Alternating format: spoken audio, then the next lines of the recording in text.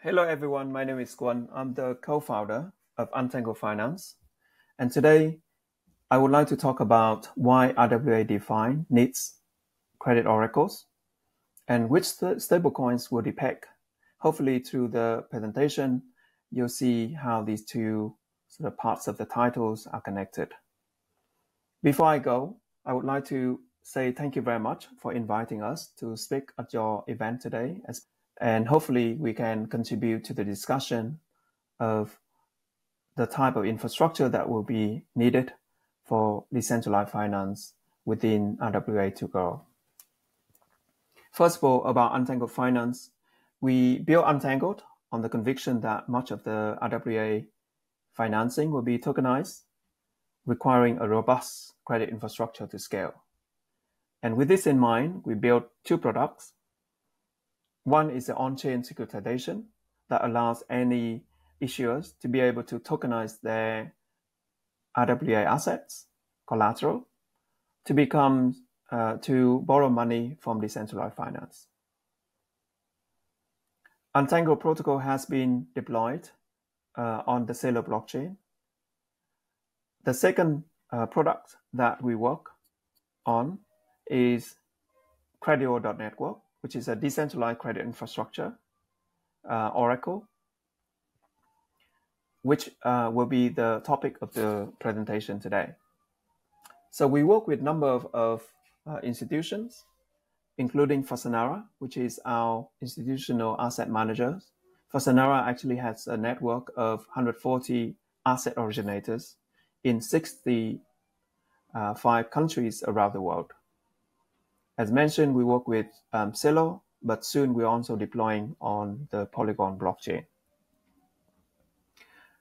Most of the RWA EdFi is credit. What I mean by that is if you look at the volume, the TVL of RWA EdFi today, in fact, of DeFi today, then most of that comprise of stablecoins. And most stablecoins are actually fiat or RWA backed.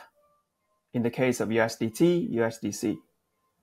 And obviously in the case of DAI, then it can be backed by both RWA, but also other type of native tokens. Now, stablecoins are credit you make to a centralized party. In the case of USDT, USDC, are the issuers of these tokens, or to yourself. But it's a credit that you make. Now, you may not earn anything from lending to a USDT issuer because you need to have the token to transact on chain. So the utility is the value you're after. But if you are borrowing money from yourself using DAI or MakerDAO or DAI protocol, then you have to pay stability fees or interest rate. So stablecoins are credit that you make. Tokenized money market funds are also credit that you make to a centralized party, but they are backed by US Treasuries or tokenized money markets. And within this space, there are three main players. The BlackRock got a builder product, Franklin Templeton got Benji, and Ondo got USG and USDY. Together, they have recently crossed $2 billion worth of TVL. And this might seem to be a small amount when you compare to someone like BlackRock, which managed over $10 trillion worth of assets. But it's a major step among the top financial institutions going into blockchain. And all of this started at the beginning of this year. So, but the value of the collateral will determine whether or not these credits that you make will be repaid. So in the case of tokenized market funds, obviously is the underlying market funds and the US Treasuries. On-chain lending obviously is credit, but in this case you make via a marketplace like Untangled, which is on Celo. But also there are protocols like Centrifuge and Maple and many other lending protocols on chain based on RWA. Now, if you look at protocols like RWA, Compound, and Mofo, you see that they manage the credit risk very well. And this is an automated mechanism that determines the health factor through managing the loan-to-value ratio, or LTV, which is a ratio between the borrow amount and the collateral value. Now, if the collateral value drops to a certain level, like in the case of number 2 here, below the liquidation threshold, then either the borrower has to repay, like here, to bring the collateral ratio back to the required level, or the collateral will be automatically liquidated or auctioned at a discounted price, so that the proceeds can be used to repay the loan and bring the loan-to-value ratio back to the level that is safe, right? So this is what happened within the lending protocols that use crypto or native tokens to be collateral. Now, within DeFi RWA, there's nothing like that. There's no liquidation market for RWA collaterals or a credit oracles that inform their price. Now, this have contributed to the depegging events that we've seen within the stablecoins. And obviously, among the private credit protocols, there's also significant losses. We'll go into further details among the depegging events from our studies. Now, therefore, credit oracle is needed for RWA DeFi to scale. Now, within TradFi, or traditional finance, RWA credit price are provided by credit rating agencies. However, increasingly, with data availability of the blockchain and the AI technology, these enable anyone to build machine learning models to predict the credit price or the default probabilities of RWA. The question is how you can do this in a decentralized manner, automated through smart contract, but also preserving the privacy of those machine learning models. So we introduced Credio, which is a protocol that sits between machine learning models and decentralized applications. It's a credit oracle. And with Credio, we make credit worthiness become more programmable.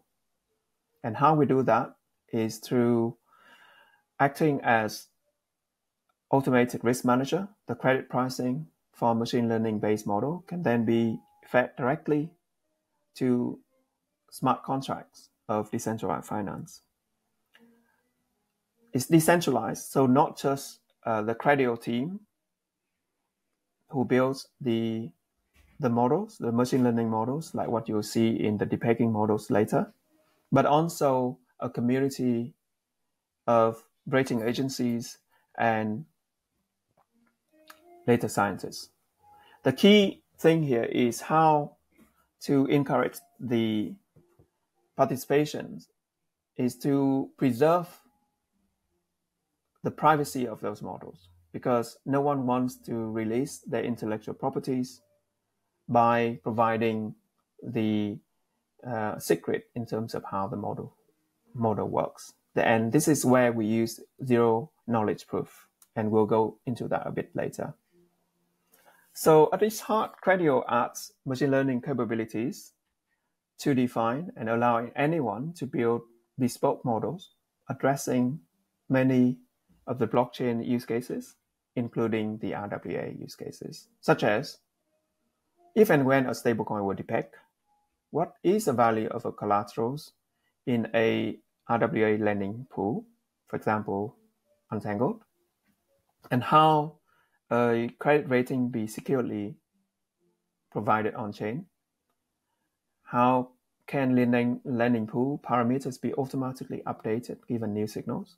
And then how do you construct and optimize RWA portfolios, and how to rebalance the portfolios when the data changes? So these are some of the use cases that can be readily provided by machine learning models and be fed, the results of which can be fed directly on chain through Credio. So now turning to the first question, or use cases, which stablecoin will depeg? Now, as mentioned before, stablecoins are the major use case within DeFi, not just DeFi RWA, because money is credit, and we already established that stablecoin is credit. 90% of RWA is actually stablecoin, but reality is they are not very stable.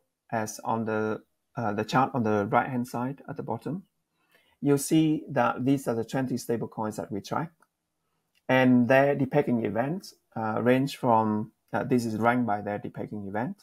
So some of the stablecoins like GHO and USDE never have a depeg event, but they also have a very limited history. So the green line is how many records that they have. These are relatively new stablecoins. But there's some other stablecoins that depegging very, very often. And we'll go into the model of how we can predict the depegging events. So using Credio, we're developing a service that predicts which stablecoin will depeg within the next 24 hours. So the results of the model have been plotted against the actual depegging event. This is an exercise called backtesting. So you can see here that the blue and the green lines representing the predicted depegs and the actual depegs, they are closely aligned or closely follow each other, but they are not exactly the same. Because with any model, there's a degree of inaccuracy. So the accuracy of this model is more than 90%, but with data and over time, with more training, we can certainly improve the accuracy of the model. And the result of the model can be consumed directly on chain. Like anyone can go to a blockchain explorer like Celoscan in this case to query whether or not a stablecoin is going to depeg within the next 24 hours, according to our model, obviously. So 1 representing depeg and 0 representing no depeg. So if you put in the stablecoin index or the number representing the stablecoin, then you'll see the result, where either 0 or 1. Or it can be consumed via a web app or an API. So in this case, the model has been more conservative, so predicting 3 depegs, but in fact, there was only 2 depegs. This is on the 22nd of August. So every day, if you go to this link, you'll be able to see which stablecoin will depeg according to our model. Now, anyone can prove that these inferences or the output actually come from a reliable model. So let's say if you have a rating agencies publishing their credit rating on chain, the question from the user is that, how do I know that the credit rating actually coming from the trusted rating agencies, the model that they have approved? So with zero knowledge proof, this can be done mathematically.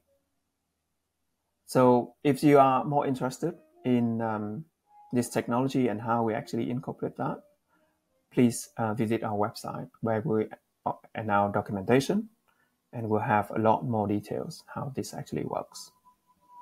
So as mentioned before, that the inferences or the model output not only be consumed or be used at one point in time, but through an automated data warehouse, continuously getting new data and being fed through to the models.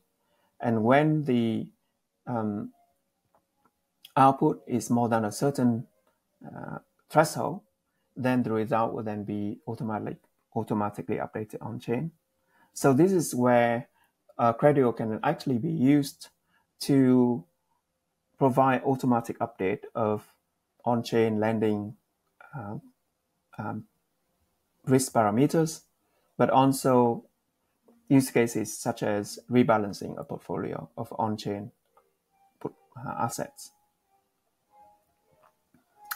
So the key takeaway for the talk today is most of the RWA DeFi is credit or credit-based.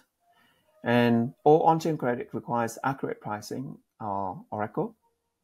And at the moment, there are no on-chain secondary market or liquidation market for RWA, nor the pricing for the RWA collateral. Machine learning can actually help fair value or providing the prices for these risks.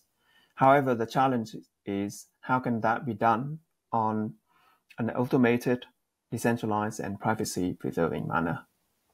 And Credio is an Oracle infrastructure that combines machine learning and blockchain to solve the most pressing issues within DeFi and DeFi RWA today. And many other use cases can be built on Credio. The question is, what will you build? So with that, I would like to conclude our talk today. Thank you very much again for inviting us to your event. And if you want to get further information, you can follow the links at the bottom of this presentation. Thank you very much and have a wonderful conference. Bye-bye.